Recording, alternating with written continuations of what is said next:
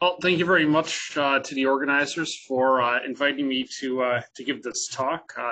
Ideally, I would like to be there in person for the workshop, but circumstances prevented travel at this point. But hopefully, I'll see most of you all at the conference in the near future. Anyway, getting onto my science talk, I wanted to tell you all about multiplicity in the protostar phase as we observe it. So I've been conducting surveys of nearby star-forming regions using the VLA and ALMA to try to characterize multiplicity in its infancy. And so just to orient everyone, this is a diagram of what we think a class 0 protostar system might look like. Has an infalling envelope, so this is the cloud of gas that's collapsing under its own gravity. It conserves angular momentum and forms a disk, and then disk and star drive an outflow. So a system like this may not be all that similar, at least conceptually, from something like an AGN. I mean, you have accretion, you have disks, you have outflows. It's just the energy scales are much different. But then when you zoom in on these disks, they may or may not be the locations of close binary formation. And so we need to be able to understand how multiplicity starts. We need to look at the earliest phases with a large range of spatial scales from roughly a tenth of a parsec down to ideally less than 10 AU, but I mean, realistically down to tens of AU is feasible at the present moment. And so connecting back to multiplicity in the main sequence, this is the period and separation distribution, separations at the top, which I made in a bigger scale of field solar type star multiplicity.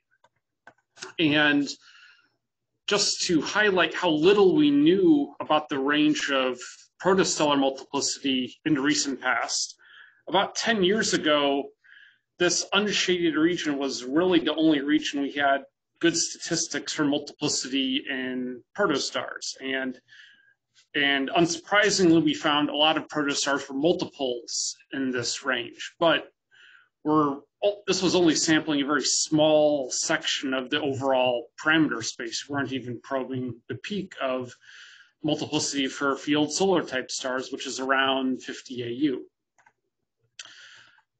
But with the surveys that I'm going to present, we're able to expand this region by about a factor of 10. And so that now we're just sort of getting past the peak of the Gaussian in the field solar type stars, probing down to tens of AU scales for the youngest protostars. So I apologize that there's the black bar, but I don't have a second monitor hooked up to get rid of it, but it won't severely obstruct anything. And so the two surveys that we've conducted are collectively called the Van Dam surveys, so the VLA and ALMA nascent disk and multiplicity surveys. We've done two of these, one towards the Perseus star-forming region, which is at a distance of about 300 parsecs, and then a second survey toward Orion, which is at a distance of about 400 parsecs. And the key things to note are that we're getting resolutions that are of about 20 AU, but more generally, more like 30 AU is more typical. But for each of these regions, we're sampling 100 protostars for Perseus and over 300 for Orion. So we're pushing the statistics of multiplicity into the ranges that they have been for solar type stars. But now we're doing this for protostars, which is a big step forward because previous samples were of order a few tens maybe, which leaves a lot to be desired in terms of your statistical robustness. And so overall, what we wanted to find out is how are these multiples forming? And we hope that the statistics will help us better understand that. So are they forming mostly from disk fragmentation directly in the disk and as such, we would see them in on the scales of the disk, so tens to hundreds of AU. Or are they forming from turbulent fragmentation of the molecular cloud or rotational fragmentation, in which case we would see them on hundreds, thousands of AU scales, and maybe fewer at small radii, except for those that were able to migrate in. So we're trying to understand these, the formation mechanisms of these multiples, but by taking a statistical approach. And so I'll show you a bit of what the data look like before I dive into the statistics. So this is a portion of the Perseus molecular cloud, and so the NGC 1333 region is this is one of the bigger clusters in the region located here, and the backdrop is the Herschel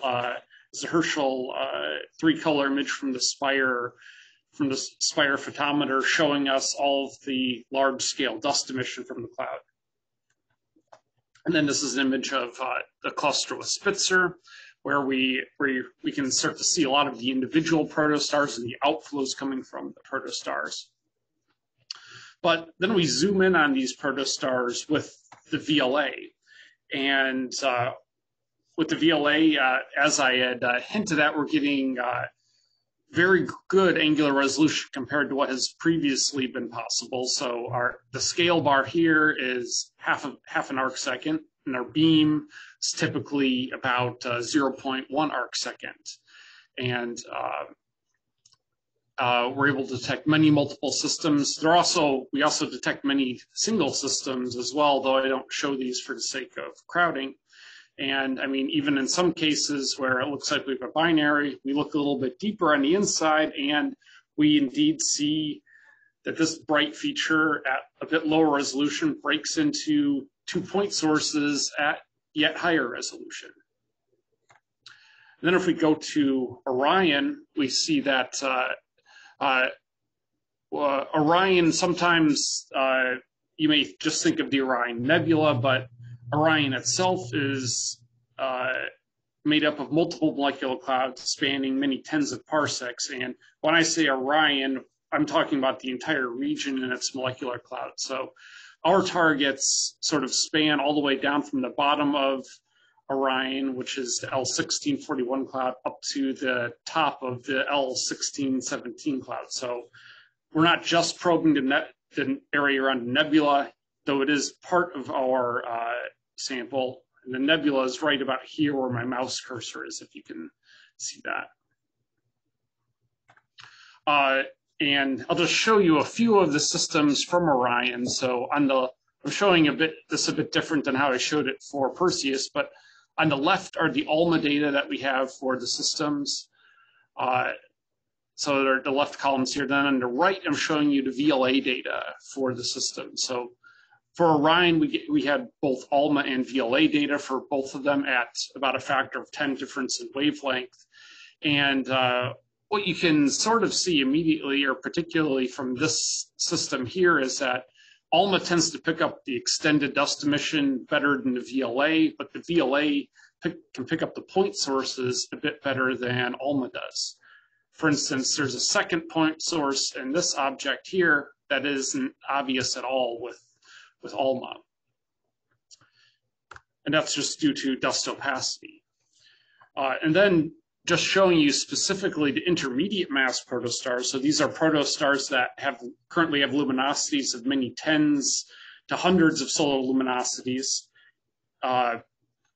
where we think they will ultimately form a star that's between 2 to 8 solar masses. Those are these guys here. And these ones are also found to be quite close binary. So I'm showing a zoom in on these panels now.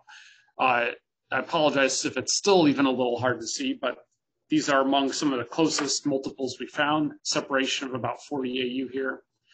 And these two systems, this one's not a binary, but the disk is a bit strange looking, where we have this linear feature and surrounded by what could be a disk with spiral arms. But this protostar also sort of exemplifies the fact that we don't always see everything with ALMA, because with ALMA, we just start to see this nice disk, but with the VLA, it breaks up into 2 point sources, and you see the jet from one of the protostars. So with these multiple systems, we have a lot of beautiful data to look at, but what we also have are statistics, because I've not shown you even half of the multiples that we have in our sample. So moving on to what we get when we put this all together and put all of these multiples into a single characterization of their statistics. On the left here is the multiplicity fraction of the protostars, and I've broken this up by class. So class 0, which are the youngest, class 1, which are a bit more evolved, class 1 plus flat spectrum, which is a combination of the more evolved protostars, and then just flat spectrum, which seem to be the most evolved protostars. And the horizontal line drawn here is the multiplicity fraction for the field solar type stars, but within this specific range of separations, 20 to 10,000 AU. And so it's different from the overall multiplicity fraction, because I'm limiting it to what we're sensitive to with our observations. So for the class zeros, you see that they are really the only ones that are significantly different from the multiplicity and companion fractions of the field solar type stars. And so that's immediately telling us that most of the multiplicity that we see is occurring in the earliest stages of star formation, and that the apparent multiplicity, or the spatial association of protostars, decreases very rapidly with the evolution of the protostars. So even within the class 0 phase, going from the youngest to the not quite so young, but still young protostars, the multiplicity and companion fractions drop quite substantially. But some of what's happening underneath is sort of hidden by boiling the multiplicity down to just 2 numbers over the full range, companion fraction and multiplicity fraction. So if we break this up into the distribution of separations, we get a bit of another flavor of what's happening for multiplicity. So now I'm plotting the fraction of companions versus the log of the semi-major axis of their projected separation. And the dotted line here is the log normal fit to the field solar type stars. So what we see from the combined sample, this is all of the classes of protostars combined into one sample. We see this double peaked or bimodal separation distribution where we have a peak just below 100 AU, and then a peak out here at thousands of AU, and we have a bit of a trough in the middle. And this double peak is completely inconsistent with either a log flat distribution, which is OPIC's law, and it's also inconsistent with this field solar type separation distribution. And I'll also note that you'll see contamination corrected and no correction. We attempted to use the background surface density of YSOs to estimate how many unassociated companions we might be detecting and could be inflating our statistics at large separations. And so here you can see we get a bit of inflation in our statistics at wide separations, and we've corrected for that as best that we know how at the moment. And I also want to mention what's going on down here at small separation. So I mentioned that we have resolution of about 20 to 30 AU, but that doesn't mean we're complete down at 20 to 30 AU.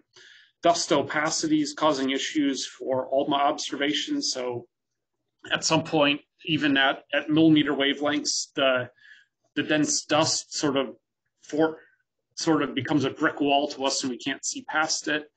And then we're also signal to noise limited because as we have to resolve these systems further and further, and the closer together these multiple systems get, as was discussed earlier, there's a limitation to how large those disks can be in a tight binary system. And so we're losing signal to noise even if it's resolvable. So I think there are some completeness issues that aren't fully characterized down at about less than 50 AU. And so now breaking this into class just to see what is causing what in this double peaked plot. You can see that the class zeros exemplify this double peak in the separation distribution where we have the peak at a bit less than 100 AU. So we have one bin has a bunch of sources in it. And then we have a lot out at greater than 1,000 AU.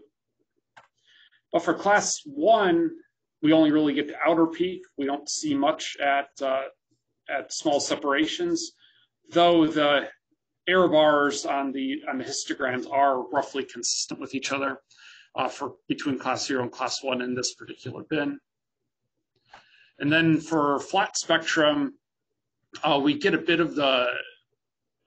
more at small separations, but the peak at wide separations is essentially gone by the time we get to flat spectrum. And the flat spectrum protostars cannot be distinguished from this field solar type distribution anymore. They are, when you do a KS test or Anderson-Darling test, they are, we find them they cannot be ruled out as having been drawn from the same parent distribution.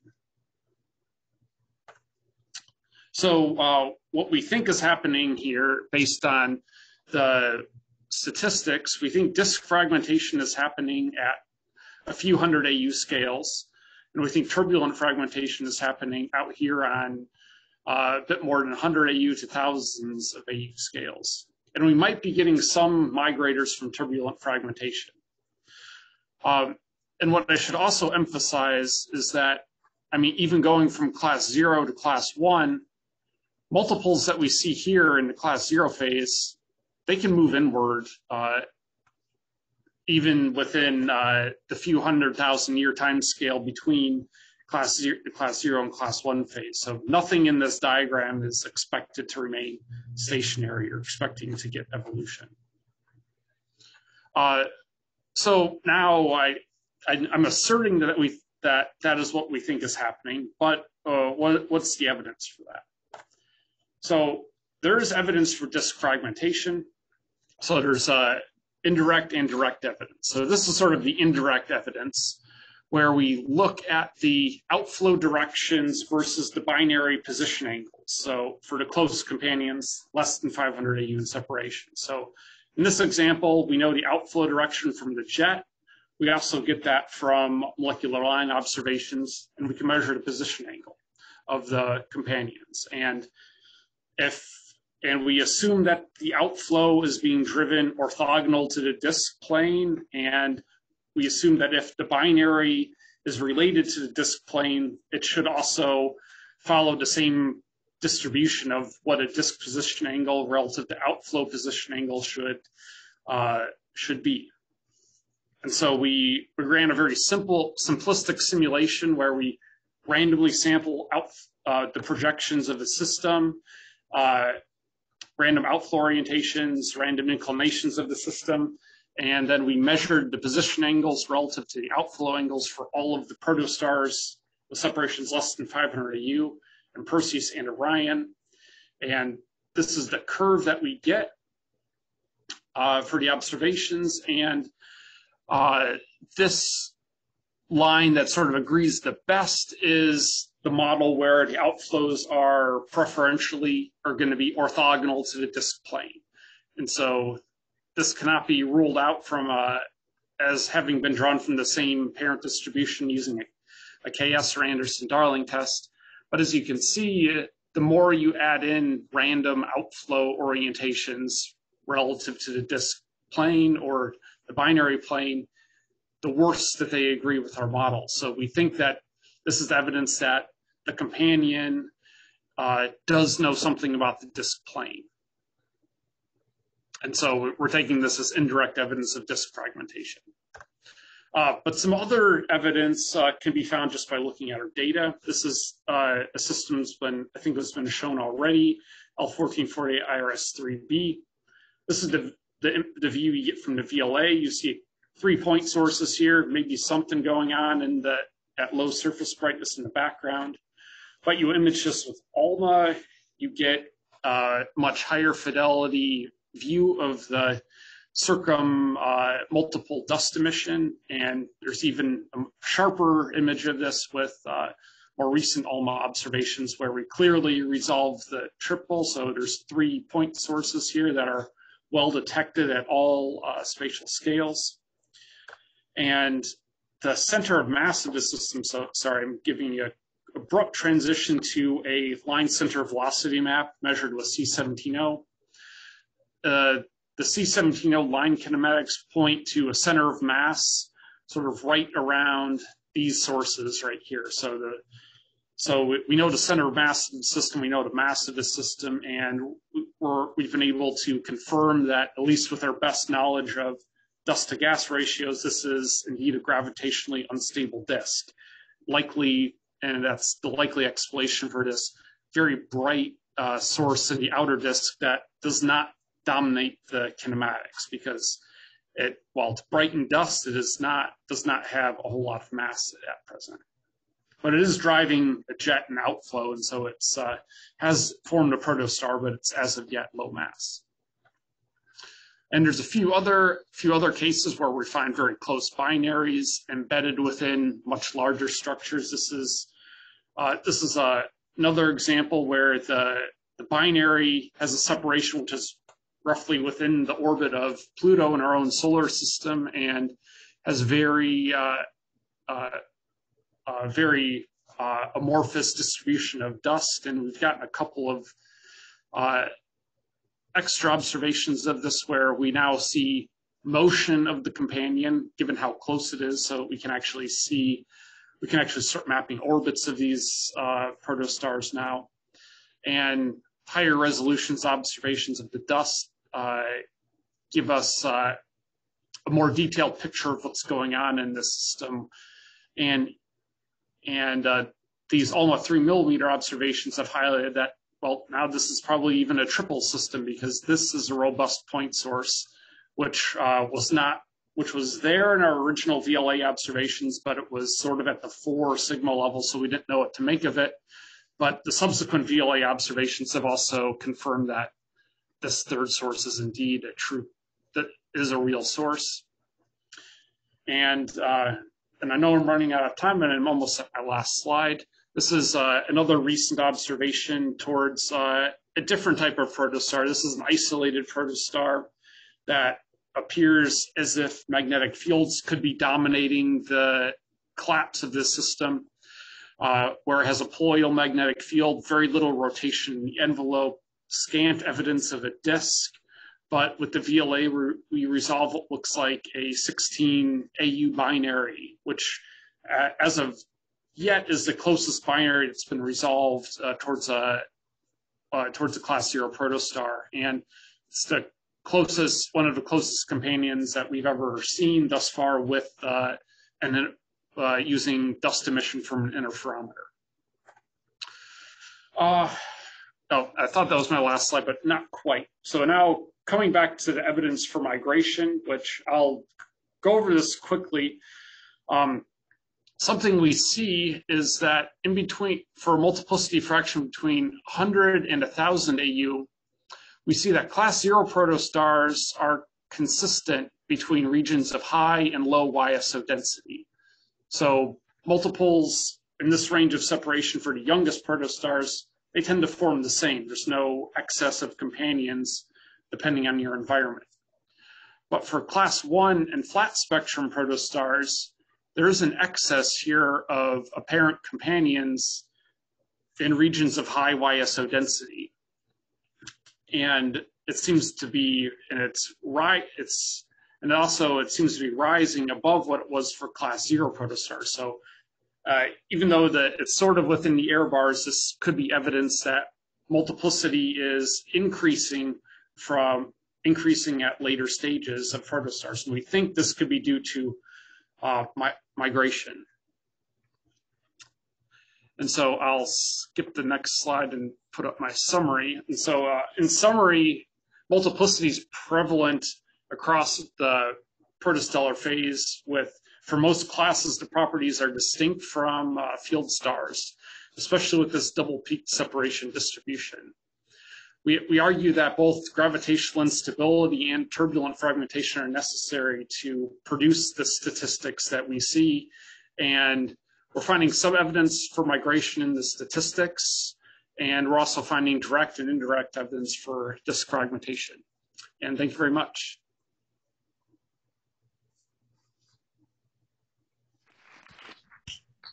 Okay, thank you.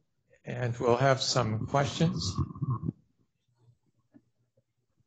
Hi, John. It's Matthew Bate here. Shame you couldn't make it. I was looking forward to having a big, long chat with you. This is not really a question. I guess it's more of a comment. Just to say, I know some people love disk fragmentation, but I think that it's overemphasized. And I think it's actually, I mean, again, I know observers like, write an observer proposal saying, we want to distinguish between disk fragmentation and cloud fragmentation or something or other. But I don't think it's that easy because, well, this conference is all about the effects of accretion, and it doesn't really matter how you form a binary in the first place. The subsequent evolution can completely change its properties. So, I mean, I was just looking at the end of your talk about, my paper on disk properties from 2018. There's a plot in there where I look at the distributions of angles between, say, spins in systems that have been formed separately and then undergo star disk encounters to form binaries, for example. And you find that they have a preference for alignment, even though they formed completely separately and then formed a binary later on. So just a comment that, the observations are wonderful and you're doing fantastic work, but I'm not sure you can attribute things to disk versus cloud fragmentation quite so easily. Okay, yeah, thank you, I agree. So yeah, as you probably read the papers, we hedge a little bit, and we try not to be absolutely definitive in this case, but yeah, and I mean, I think it is important for it's important for us to understand where the binaries, how they start and how they evolve. And so I don't think all hope is lost, but I do tend to agree with you that evolution can change things. So for instance, even in this beautiful L1448 system, I cannot positively say that this is disk fragmentation, even though thus far a lot of the signs are pointing towards it. And this is because, like things you show in your simulations, that after a merger, things can relax, so can sort of re-equilibrate over time and appear to look like they have always been that way, even if they started out completely differently.